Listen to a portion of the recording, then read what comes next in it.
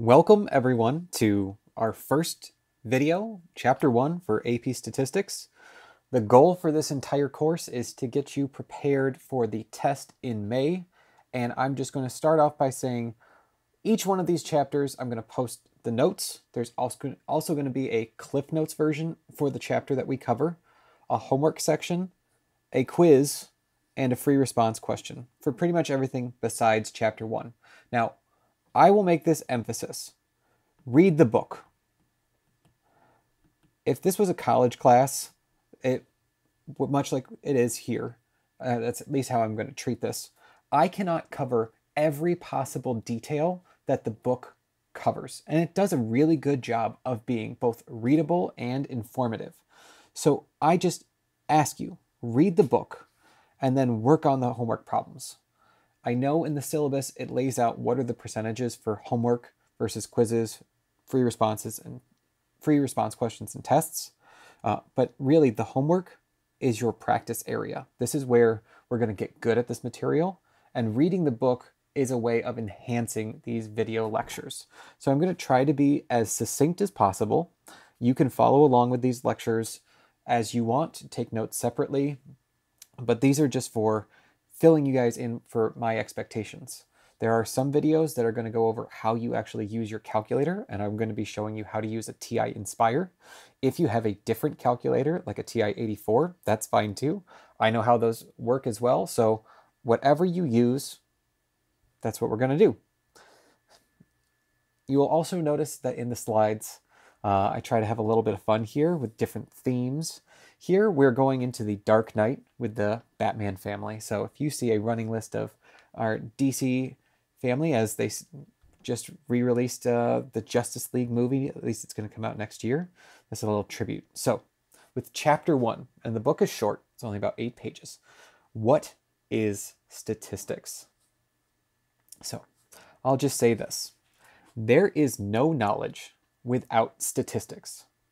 Now, statistics may be quite possibly the least popular subject in both high school and college, and largely because most majors, regardless of what you do in college, require at least one semester of statistics.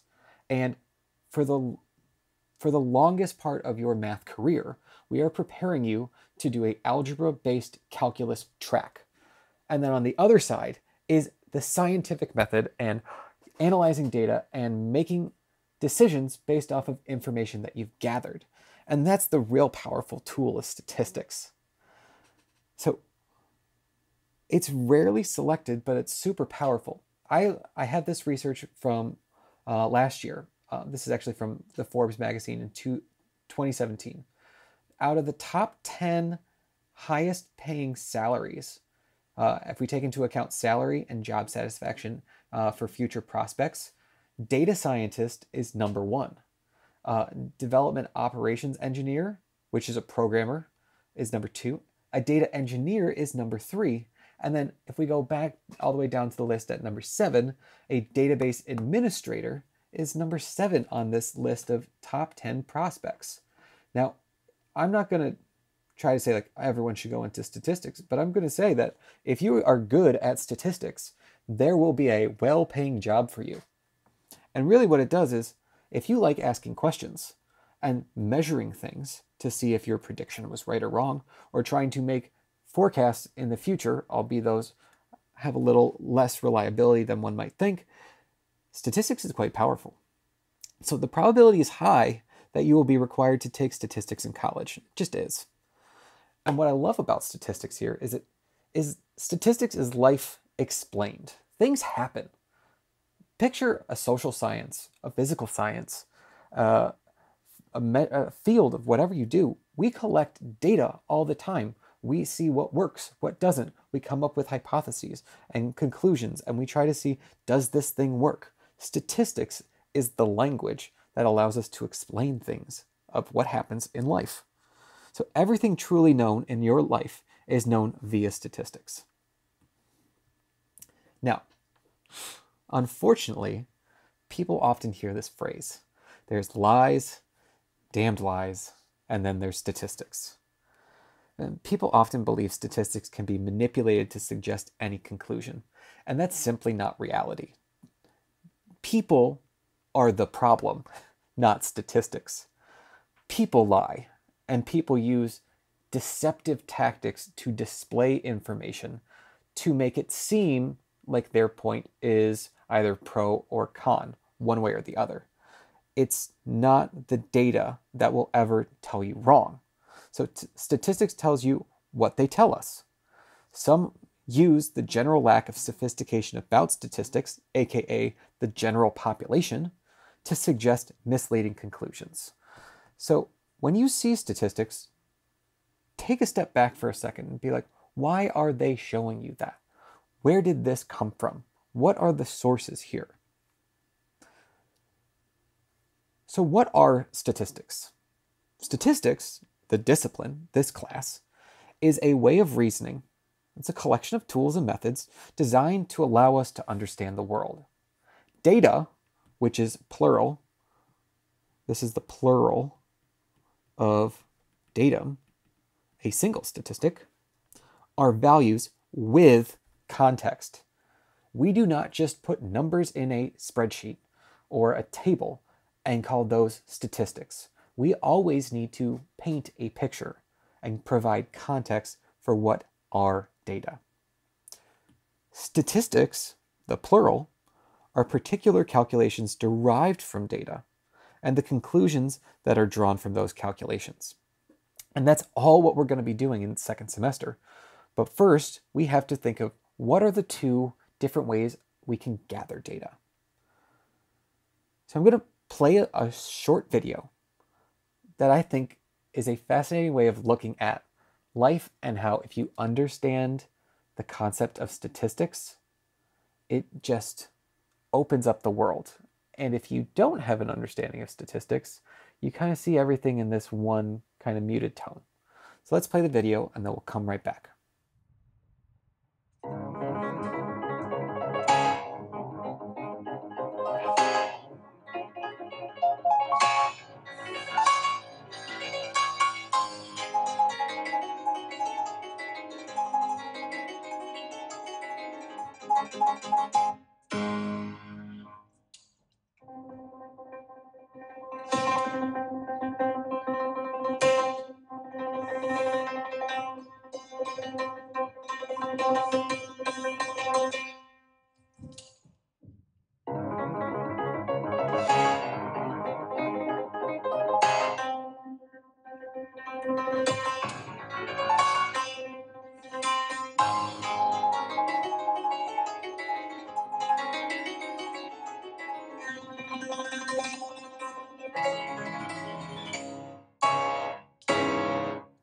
So after watching that video, this kind of sound-rich environment versus this monotone world is really being able to identify this study of variability, how things change, and how we can measure those changes and compare them in before and after realities.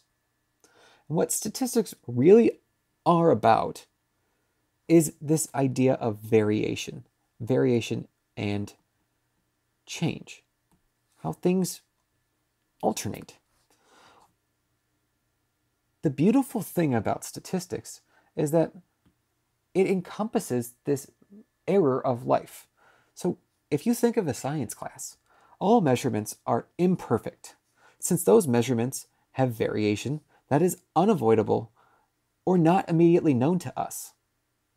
You are not the exact same height and weight every single day. In fact, if you step on the scale in the morning, and then you step on the scale at noon, and then you step on the scale at night, you're going to have 3 different weight measurements. So which one is the right value? How do you figure that out?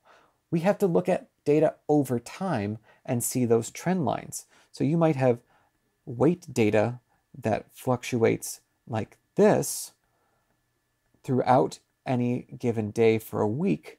But if we can see that trend line of all of those data, we can start seeing patterns that are showing themselves. So statistics is our best attempt to understand the real, imperfect, varying, diverse world in which we live in. And this is why we study statistics. So even though you're unlikely to pursue statistics as a field of study, you will be exposed to statistics throughout your life. After this class, I hope you will recognize and be better able to interpret the statistics that you see. Now, this might be a little dated, but if you've seen one of these car commercials that are saying, oh, we can predict the right height, and it somehow turns into this curve that some of you might have seen, that's a normal curve. I think this is a Carvana or True Car commercial that you can see this price average, this normal model that shows this range of prices. And each of these data points means something.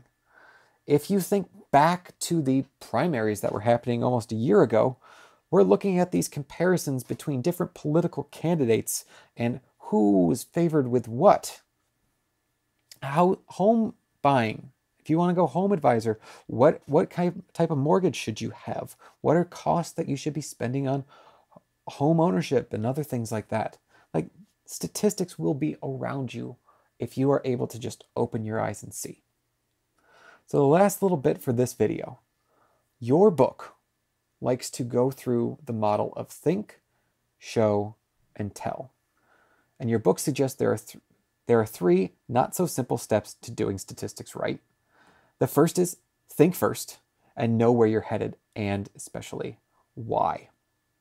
Then show is about the mechanics of doing the calculating statistics and making graphical displays of data. And we'll get into that idea of showing what you're seeing and then using words to describe it. And then the last bit is tell. Tell us what you learned. You must, and I say must, explain your results so that someone else, like your Nana from the old country or your brother or sister who's in 5th grade, can understand your conclusions. Do not assume that I know what you're talking about. Use words to explain your thinking. It's super important. Now, I'm going to expand on these 3 steps into 5 not quite so simple steps to doing statistics. So in terms of those think ideas, first, decide what you want to know and draw a picture. You're going to get sick of me saying this, but if you represent what you are trying to find with a picture, with a graph, it is going to accentuate what you're looking for. Next, we're going to determine the appropriate test statistic that will assess the data. So that includes ensuring we have met the conditions necessary for that test statistic. I'm saying these words, and this is all in chapter 17 through 25. We will get to that. That's like unit 5, 6, and 7. That's down the way with these types of test statistics. So with show, we will find the values of the test statistic, which is a calculated statistic determined by the data, and the likelihood, aka the probability, of that data statistic. And then the last bit, in this tell idea, we're going to decide what the statistic tells you, and then we are going to write our conclusion. That is what we are going to do with statistics. So let us get started. So as you can see, statistics is much more than simple calculations. It's not just spreadsheets. It's not just data tables. It's putting life in context of measurement. You will be asked to do a lot of writing for every question you're required to answer. I am not going to accept simple numbers.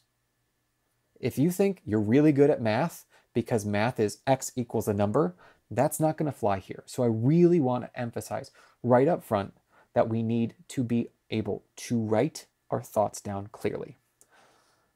Lastly, statistics starts with data. So we start with a discussion about data. And that ends our first video. Welcome to AP Statistics.